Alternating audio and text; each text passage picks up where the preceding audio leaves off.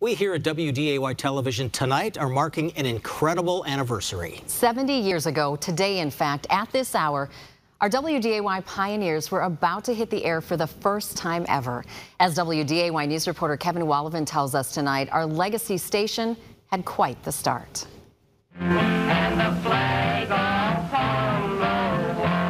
It was quite the time for local entertainment in Fargo-Moorhead in the region. WDAY radio was in its heyday, coming on the air in the 1920s. Good evening, ladies and gentlemen, and welcome to another Talent Parade and Radio Review. Tonight, we're appearing in Hawley, Minnesota. We had live musicians and performers night and day. Greats like Peggy Lee, Lee Stewart, and Ginny Gordon. But then, the early 1950s. North Dakota, where blue skies riding your way. Television. And WDAY was there at the very beginning as one of the great pioneers in the upper Midwest. In June of 1953, WDAY Television went on the air, bringing TV to this area for the first time. Here in the WDAY lobby, a legacy wall. Those pioneers who are responsible for us starting. And then on the wall, the original document, June 1st of 1953. We went on the air with a test pattern at 6:30. And then this.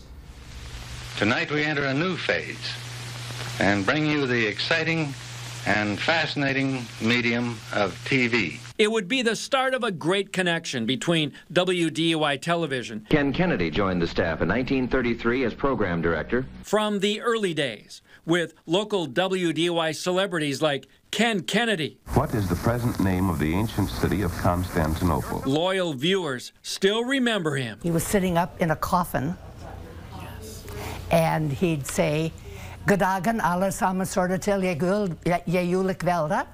And now we're going to have another spooky movie. There was the ever-popular show Party Line. Thousands tuned in to Verna Newell and host Bill Weaver and later Boyd Christensen. There were shows like Santa's Toyland. WDAY-TV became that extra member of the family. Viewers today still remember when our WDAY All-Stars took the show on the road to small towns like Lisbon, North Dakota. And when they came down, they would play in the roller skating pavilion there, and it was a huge building, and the crowds were just enormous. We could hear the traffic going by at night, and it was just, it was a parade.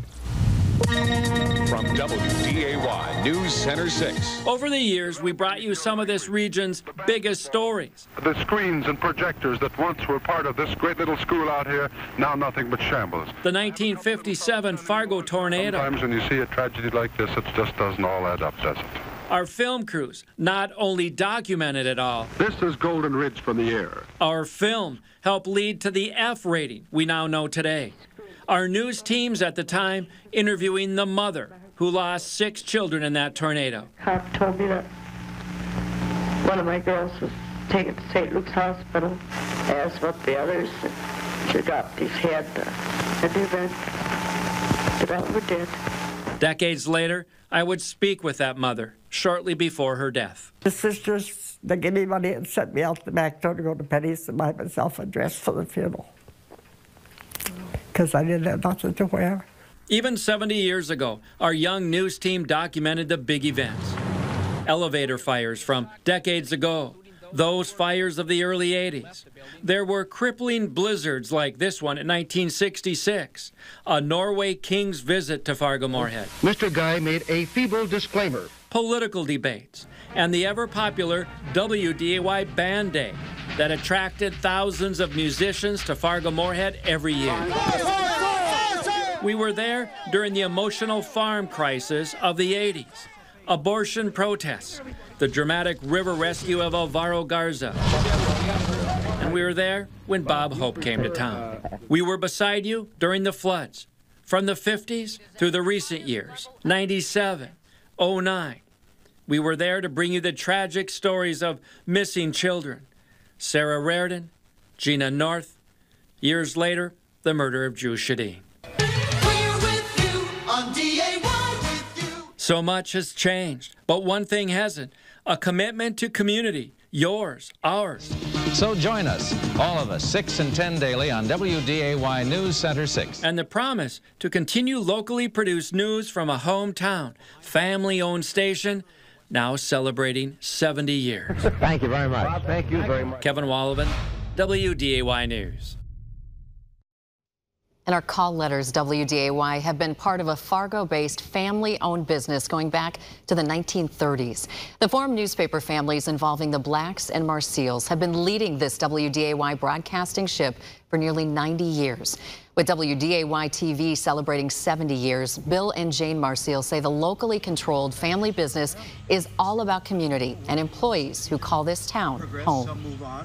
Yes, well, it is our baby, but, you know, we've always talked about the Forum family, you know, and that goes back to 3 generations ago. But, of course, that includes WDAY because the Forum became involved in WDAY in 1935 and then bought the majority control in 1958. So DAY has been part of the Forum family, and we like to think of all of our employees, our team members as we call them now, as part of our family as well. The Marseilles' son, Bill Jr., is now president and CEO of Forum Communications, WDAY-TV. So proud to look back at the long history where we all came from. And we take it seriously every day. Though I don't think we're going to start singing, dancing, or playing a musical instrument. Unless we're Jessie. Yeah, she can. Right out the saxophone.